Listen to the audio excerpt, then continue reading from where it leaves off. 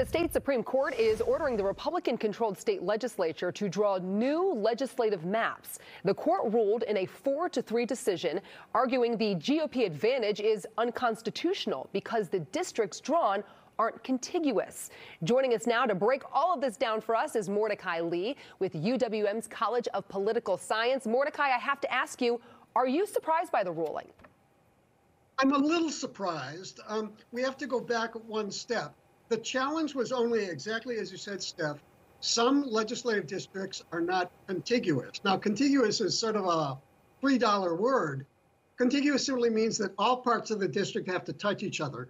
And because of annexation laws and rules and precedents, there are some villages and townships that are not wholly contiguous.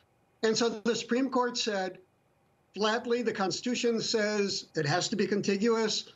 Go back and redraw a new map. And so using the relatively small argument about contiguity, they're saying we've got to start from scratch. So it's a small lever to make a really big change. 4 of the state's last 6 presidential elections have been decided by less than 23,000 votes. How big of a difference do you think this is going to make in the 2024 election? I think this is going to make a huge difference because the legislature is lopsided. In other words, just as you said, Steph, we're sort of a 49-49 state. How is it that we don't have a 49-49 state assembly and state senate? And that's what the court is talking about. But I think the court was very careful. They said these maps don't work because they're not contiguous, but the legislature and the governor need to send us a compromise bill. Excuse me. So we really need to see, in Madison, finally, can they work through compromise? Well, and speaking to that, Republicans, they're now tasked to redraw these maps, which, of course, Governor Tony Evers, who's a Democrat, is going to have to sign off on.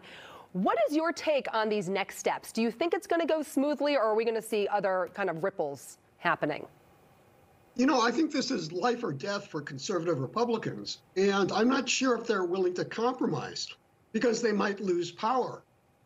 And this all goes back to the fact that the majority on the Supreme Court flipped from 4-3 conservative to 4-3 liberal.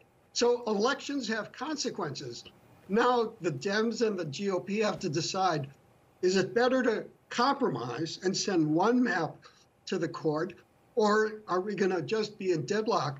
We'll send a Republican map and a Democratic map. Last question for you before we let you go here. Do you think, and this is kind of your opinion here, do you think Wisconsin's going to stay a purple state after this? I'm sure I have a cold. It's okay. We all feel you. I have no doubt that we're going to stay a purple state. And the question is, are we going to have a purple legislature? And it's really in the interest of all the parties to compromise and have maps so that all of us live in a district where it's equally likely that the district will elect a Republican or a Democrat.